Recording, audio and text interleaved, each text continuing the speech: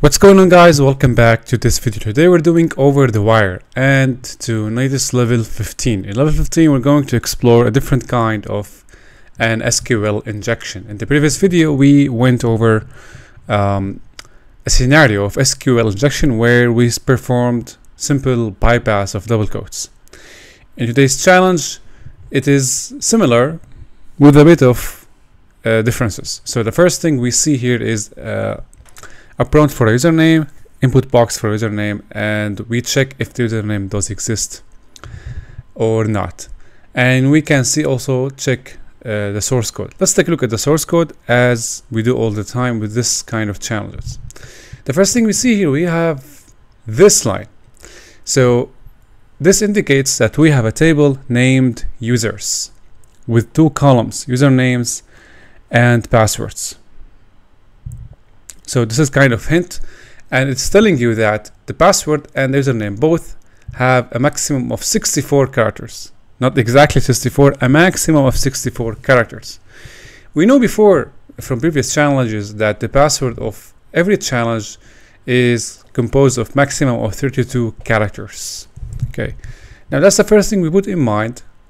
Other thing is similar to what we saw earlier in the previous SQL injection challenges in OverTheWire.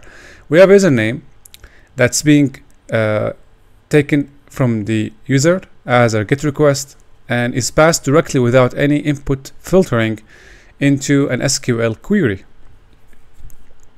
So this is the SQL query. Select from users with username, and here goes our input.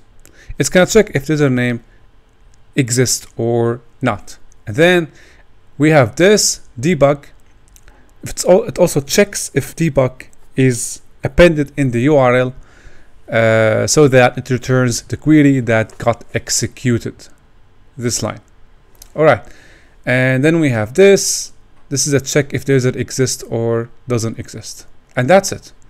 Now what we need is the username and the password. For example, if we type Natas 16 and we click on check existence, you can see the user does exist.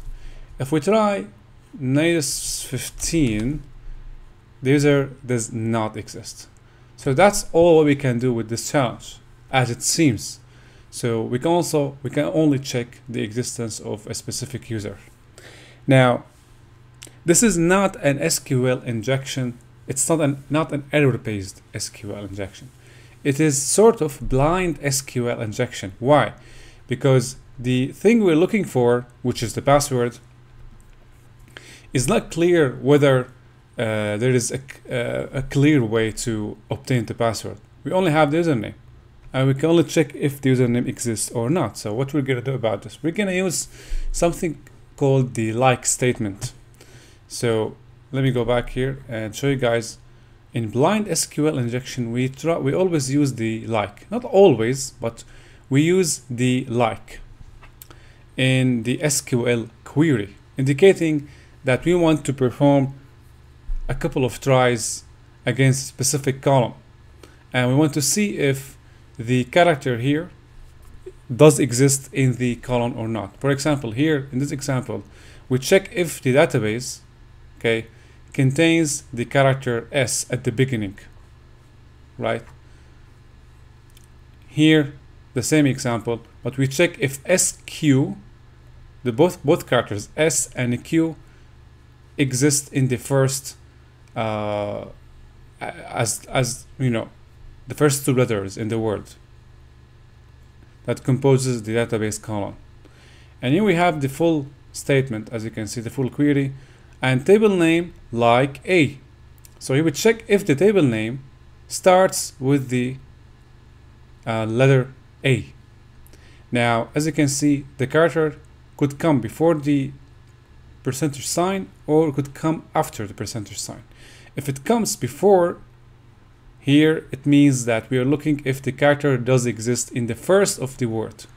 If it comes here, if we remove this and say A here, it means we're looking, we're trying to find if A does exist at the end of the word that composes the table name, right? So that's what the like statement does. So we're going to use the like statement because we want to guess the password. So here we want to guess the password for the user 16, Natas 16. That's the only way to crack this challenge.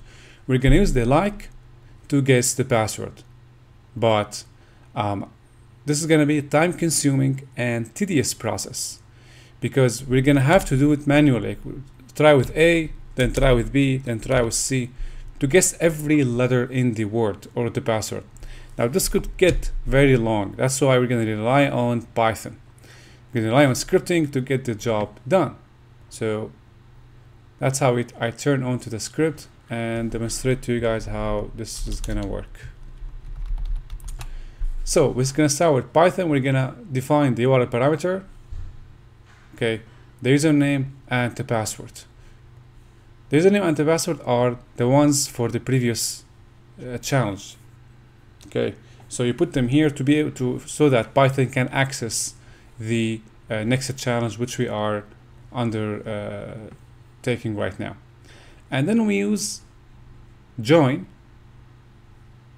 and we generate strings, letters and digits, because we know, guys, this is a sample password. This is the password of the previous challenge. As you can see, the password is 32 characters long. It contains uppercase, it contains lowercase, numbers, digits, so on and so forth. So we want to generate a dictionary of characters, and then we want to try these characters. So the next thing, as you can see here, guys, we define or we declare a dictionary, an empty dictionary, and then we define a string that indicates whether the user does exist or not. So why are we using this? We're gonna send an SQL query to the application here in this input box. We're gonna say username equal Natas 16 and password like binary. So password is the field is the column we're trying to guess the value of, and we use like because we want to try a list or array of characters, right? And then we use binary because we don't know the coalition of the column. Okay, so we use the binary, and then we use, as you can see, 2 percentages, and between them the character we have generated from here. Now 2 percentage signs will check if the character does exist in the password. If it does exist, the application will return the user exists, and that's how we're gonna perform the comparison here. Okay, and if the user exists, it means that yes, the user exists because it's Natas 16, and the password and the character does exist in the password, because if the query here returns the user exists, it means both sides of the query before and after the and returns true. Okay, if they return true, it will return, or the application will return, the user exists. And that's the criteria we can rely on to know what are the valid characters.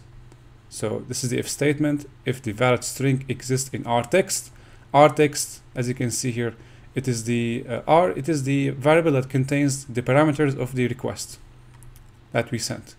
And based on that, we built a dictionary, and we store the values in the password dictionary.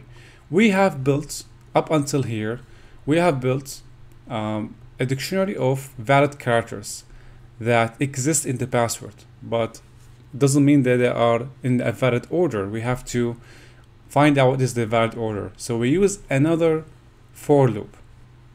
So here we define a password list, dictionary empty one, and a password 2 we use for comparison.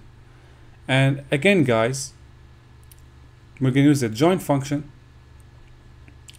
to use, as you can see here, guys, the characters that we defined earlier from above, and store them into password 2. And here we send the query to the application, username equal Natas 16 and password like binary. And here we want to see if the test, now test here contains the dictionary we have built earlier, which consists of the valid characters. We want to see every single character if it does exist at the very beginning of the password. That's why we put this before the percentage sign. And we continue with the same logic we have used before.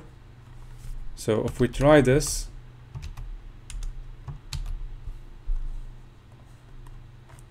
as you can see, these are the attempts, and every attempt, but it started with T because T does exist at the very beginning of the password, and then it returned R and D.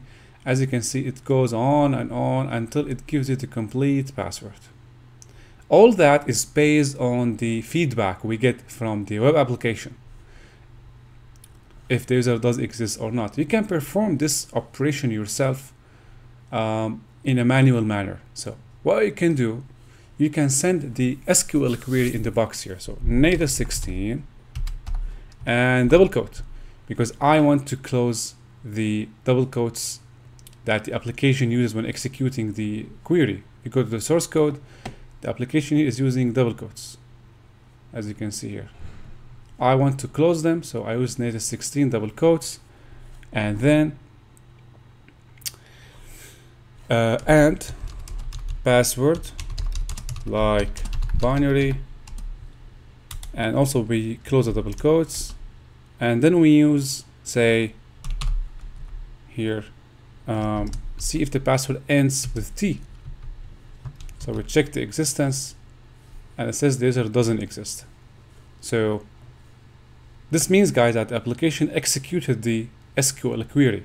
That's how we built the script, and that's how the script is iterating through every single attempt by changing the letters here in this position. Doing that will return the correct password for the next level. Let's try that. I haven't tried it honestly, so let's see. Natas 16. We have chief at the first, and then paste, and this is the next challenge. So that was it, guys. I hope you enjoyed the video, and I will see you later.